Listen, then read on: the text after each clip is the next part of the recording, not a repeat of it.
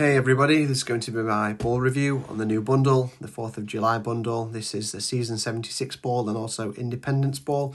First, let's take a look at the Independence ball. We have a P10, side spin 5, win 0, top spin boost 9. This is my first ball review on the new stats. Please excuse me if I make some mistakes, I'm still getting used to this. So P10 is maximum power, side spin 5, is around 2.5 side spin, is what we're used to. Be interesting to see what that looks like in my grid lines. Win 0, so we're going to be blasting this ball. And a top spin boost 9, which is essentially 4.5 boost. We have a 2% needle, which is absolutely solid. And all in all, this ball looks pretty round. It looks like a very, very decent addition. Those that didn't get the top spin boost 5, which would now be a top spin boost 10, this is certainly an opportunity to grab some of these. Looks like a good stat. We'll have a look at that on our grid lines in a moment. But let's have a look at the second ball. Okay, the Season 76, what can I say? I mean, this is a burger, which is very funny. I mean, when we're using a golf ball as a burger, we know the game's really gone in a funky direction. But, I mean, it is what it is. It looks pretty round. As long as we're centering this across the top and bottom, I don't foresee massive problems.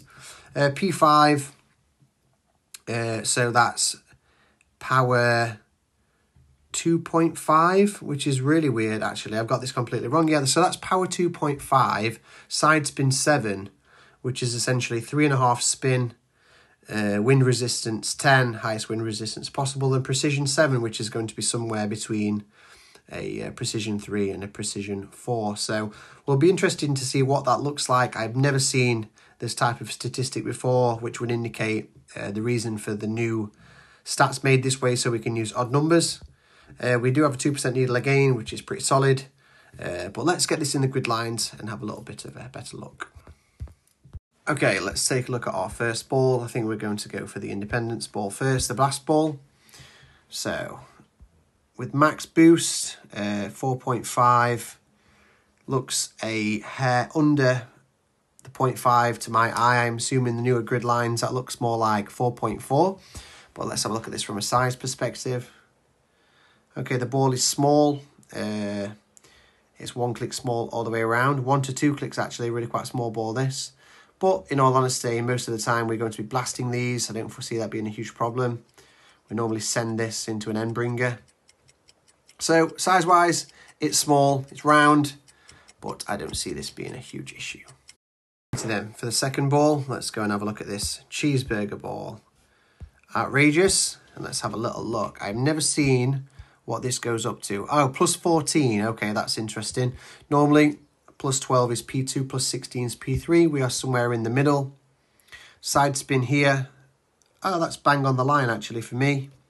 It'd be interesting to see what that looks like when I reset the spin. It's actually bang on the halfway mark. So look at this for sizing. Same again, the balls are almost identical. They're all 1 click small. Like this is a hair bigger, but this is 1 click small again. Don't see it being a huge issue. I mean, I can just drop that 1 click under my top line. But considering it's a burger, it's actually livable. I will talk a little bit more and I'll just wrap the final words here before I wrap this ball review up.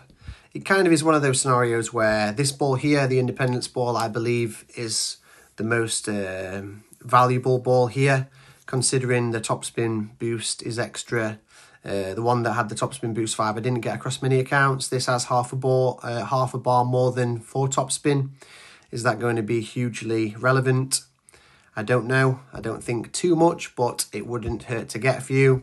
This ball's okay. I mean, it's between a P2 and a P3 with 3.5 side spin. We've got lots of this. We've got loads of P2 or P3 precision balls. I don't see this being amazing.